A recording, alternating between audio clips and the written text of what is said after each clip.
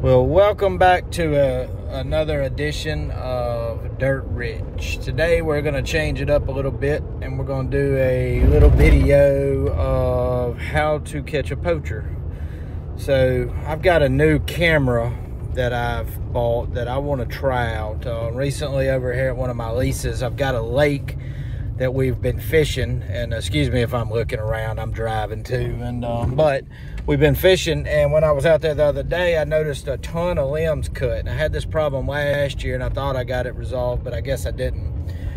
But we've got a ton of limbs cut in these different spots where I can tell these people are coming in and fishing. So last time we went out there, I went over there to investigate, and sure enough there's tracks, people throwing beer cans and everything on the ground. So I've got a new video camera that I use as a game camera that has just been released. I sort of wanted to do a review on it too, so I could let y'all guys in on a little secret we got. It's great. And so I think I'm going to do a camera review, and then at the same point I'm fixing to catch these poachers. There's nothing worse than somebody that's going to be a fence hopper, coming over on the property, disrespecting, throwing beer cans, everything else out, not to mention putting pressure on deer going in and out. And that's a big concern for me, because we work so hard year round to keep the pressure off of these deer, and then you got people going through the middle of your property all times fishing and all this, and it just doesn't build a sanctuary that we want. So I'm going to head out there now. Y'all see me here shortly, and I'm gonna get this camera. I'll do a quick tutorial, and let's see what we can catch. I hope we catch these jokers, I promise you that.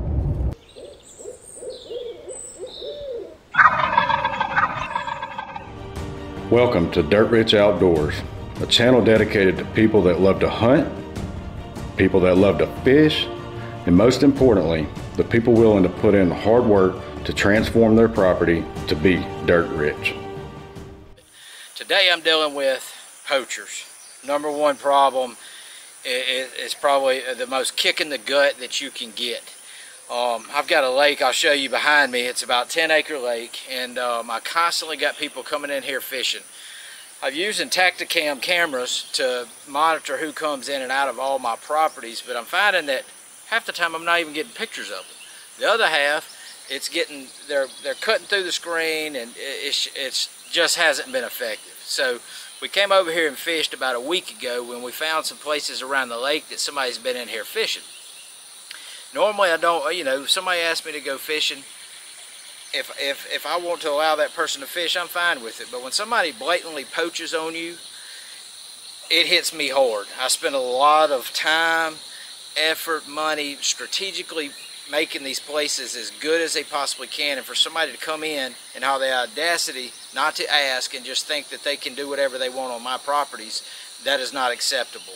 We spend a lot of time mainly trying to keep pressure off of these places. But with that said, we've got some people coming in here wanting to poach. I've got a new camera that I bought last year, probably November of last year, maybe October. And it's a Keen camera. I was wanting to do a review on it because it is a game changer when it comes to cameras and video surveillance on your deer, your properties, everything else. This camera is 360-degree pan tilt zoom, and it is a game changer. It's got a solar panel that comes with it. I have not one time changed the batteries, and I get hundreds and hundreds of videos throughout a week or whatever, even thousands sometimes, depending on where I have the camera. But today we're going to put this camera up, and I hope I can catch these poachers, and I'm going to keep y'all posted when I do, because it's not good. It's not good. Somebody wants to be introduced to dirt rich, and that's what we're going to do. We're going to make them dirt rich today, and hopefully we can catch them, and we don't tolerate that.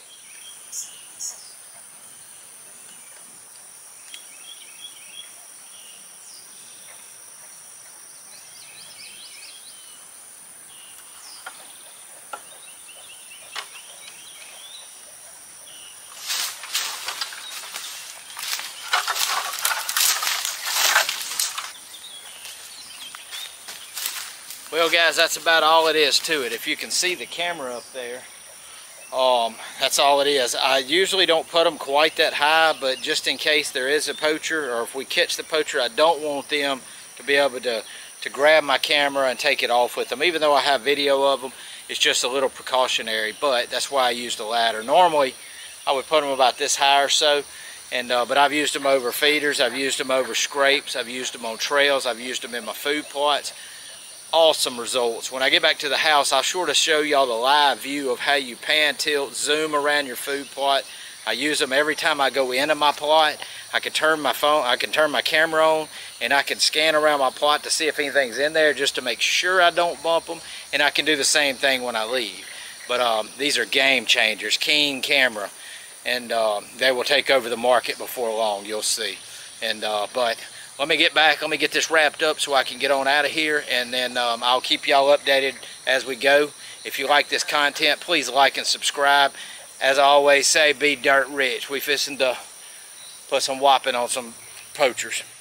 Well, here's the setup. You've got the camera and you got a simple solar power, and but that's what it looks like when it's set up. And it's 360 degrees tilt, pan, zoom, everything.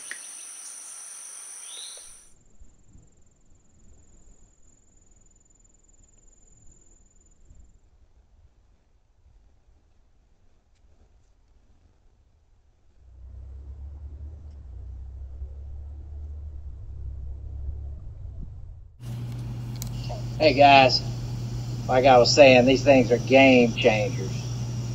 Stay tuned, we're going to catch some poachers today.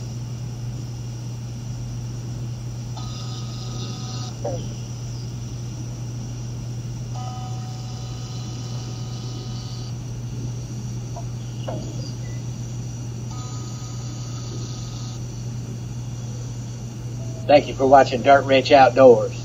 We'll see you.